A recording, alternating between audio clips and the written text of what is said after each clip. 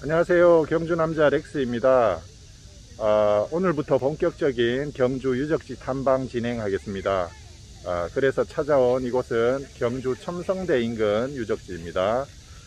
제가 경주 사람이지만 아직 제가 잘 모르는 경주 볼거리들은 무궁무진합니다. 그래서 여러분들과 하나하나 같이 알아가 볼 건데요. 그럼 저와 함께 출발해 보실까요? 출발!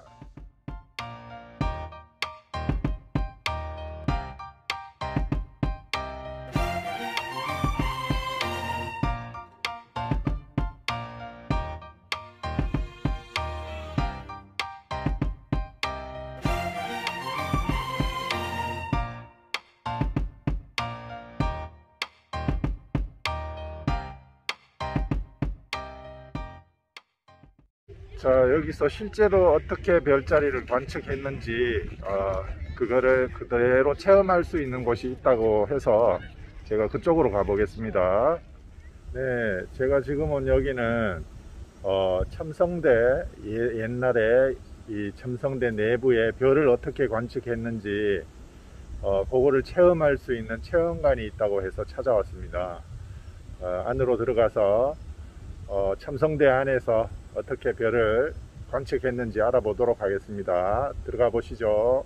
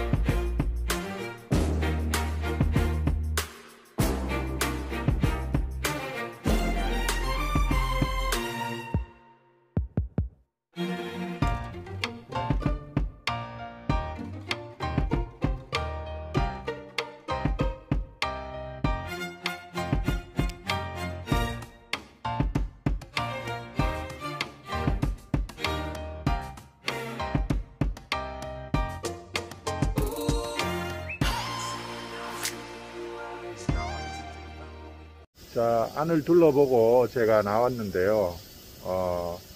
첨성대 외에도 석굴암 모형도 있었습니다. 근데 그거는 문화유적 이런 기밀사항인지 촬영 금지가 되어 있어서 안타깝게 촬영은 못했습니다. 네, 여러분들 한번 여기 오시면 상당히 좋은 볼거리가 많으니까 한번 구경 오시기 바라겠습니다. 네, 제가 지금 온 여기는 대릉원입니다. 신라 왕족들의 무덤이 여기 집결되어 있는 곳인데요. 이곳에 그 유명한 천마총이 있습니다. 예, 천마도가 발굴이 됐던 천마총이 여기 있습니다. 네, 안으로 들어가서 신라 왕국의 진면모를 한번 보겠습니다. 자, 가보시죠.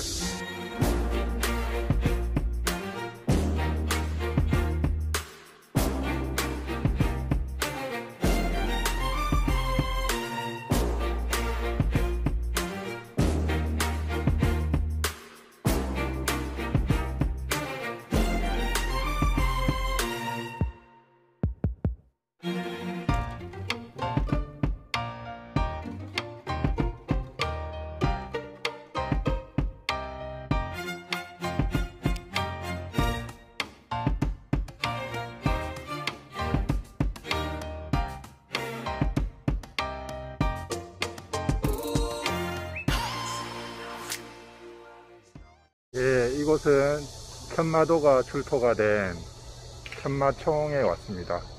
예, 안으로 들어가서 한번 둘러보고 나오겠습니다.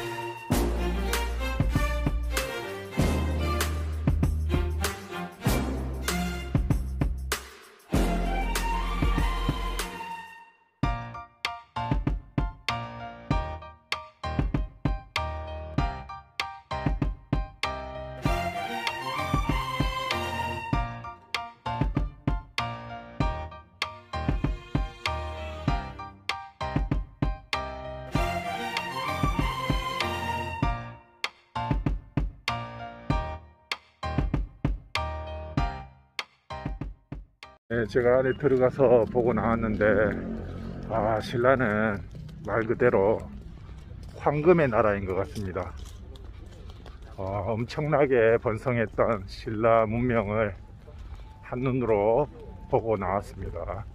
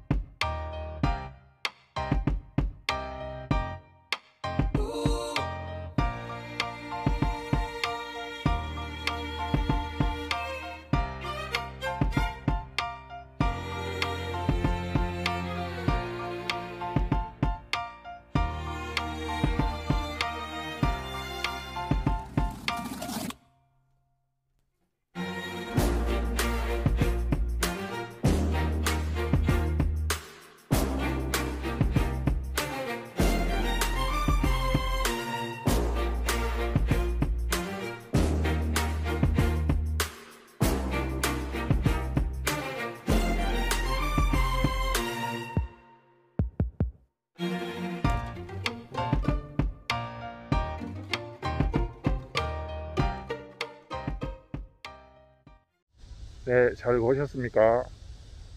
확실히 거대한 신라 왕국의 그런 문화를 엿볼 수 있었습니다.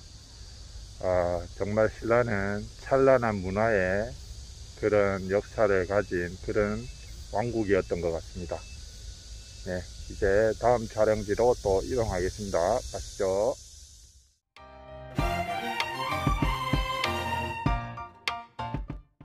네, 지금 제가 여기 온 이곳은 신라왕궁영상관입니다. 여기 반월성에 한 몇 년 뒤에 신라왕궁을 그대로 복원을 한다고 합니다. 그래서 그 복원하기 전에 그 모습을 여기 영상관에서 다 재현을 한다고 하니까 들어가서 한번 둘러보도록 하겠습니다. 들어가시죠.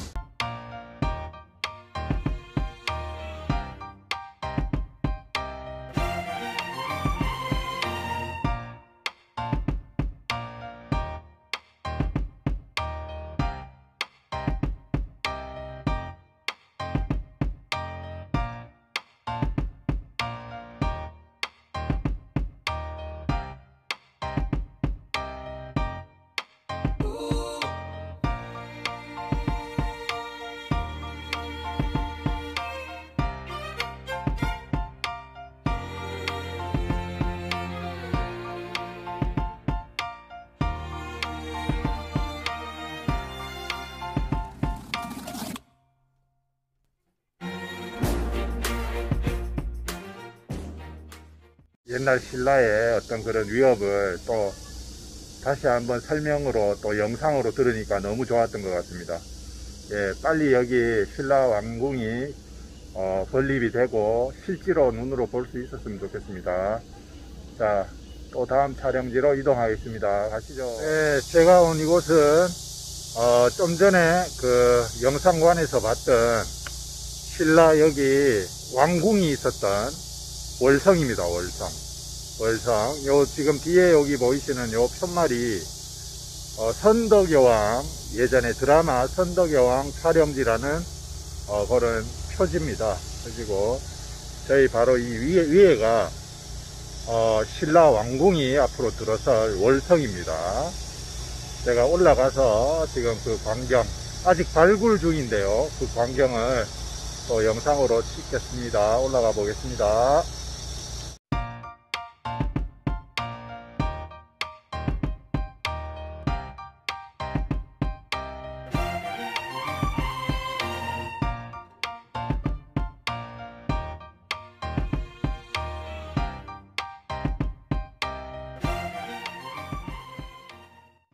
예, 지금 이것이 발굴 중이라서 아직은 뭐 눈에 띄게 볼만한 거는 지금 보이지는 않는데요.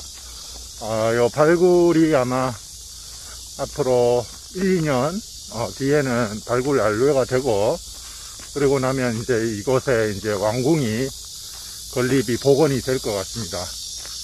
그럼 엄청난 규모로 옛날 신라를 그대로 재현해 놓는다고 하니까 정말 기대가 됩니다.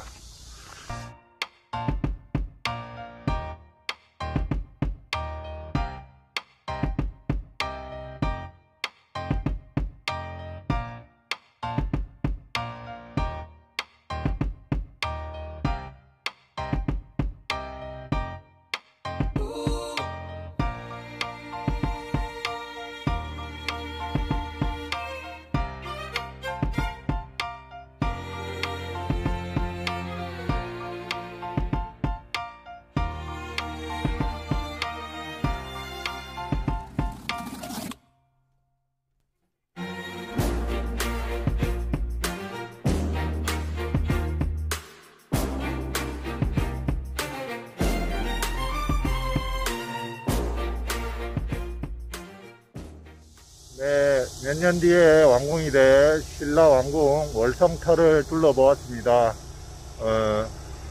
자, 빨리 왕궁이 돼서 발굴이 완료가 되고 왕궁이 돼서 두 눈으로 웅장한 그 옛날 신라 왕궁의 모습을 볼 수 있었으면 좋겠습니다.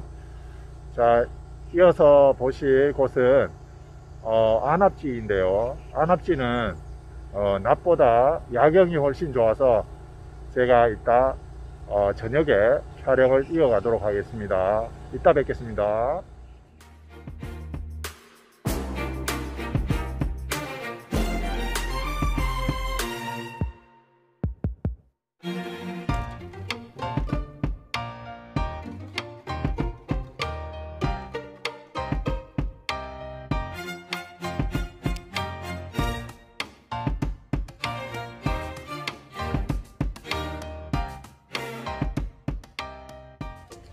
네, 제가 온 여기는 낮에 말씀드렸던 안압지 야경을 보러 나왔습니다.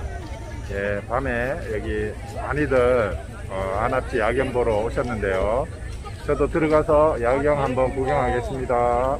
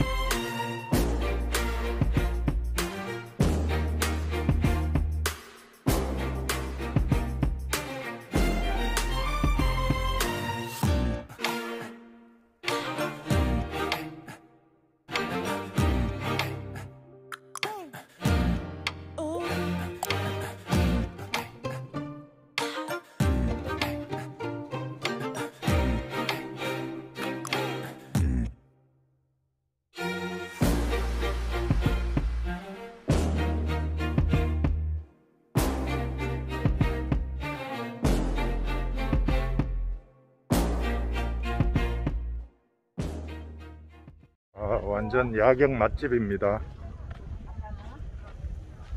정말 끝내주네요.